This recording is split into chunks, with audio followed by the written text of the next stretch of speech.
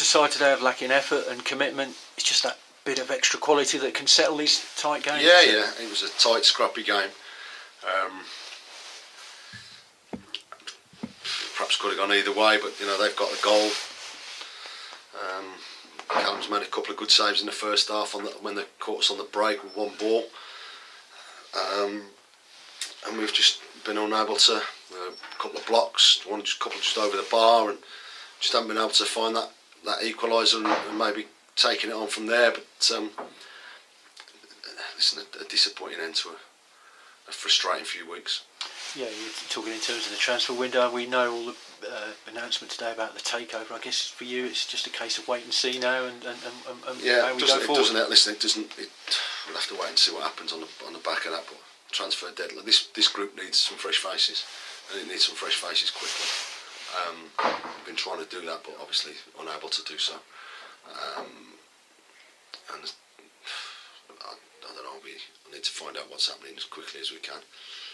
You know, we're not giving up on them, far from it. But I think you can see that we're just one or two of just losing a bit of confidence, and that's what losing a couple of games does.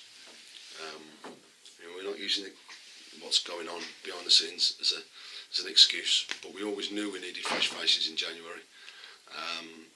Unfortunately, we haven't been able to do anything about it. But hopefully, this can get resolved as quickly as it can.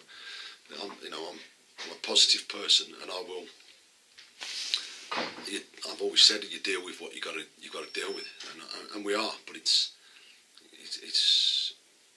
very hard at the moment.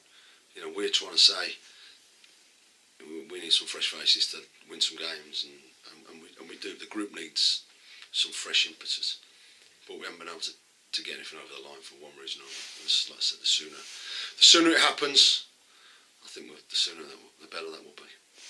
Positive today, Karen Preston. I thought outstanding, wasn't he? For a young goalkeeper who's learning his trade still, he was excellent, wasn't he? Really good, really good. Made a couple of good saves first half, and made a couple of good save late on second half. So no, we know what we've got there. We knew he was decent. We just, like I said, big plus for the game was him today.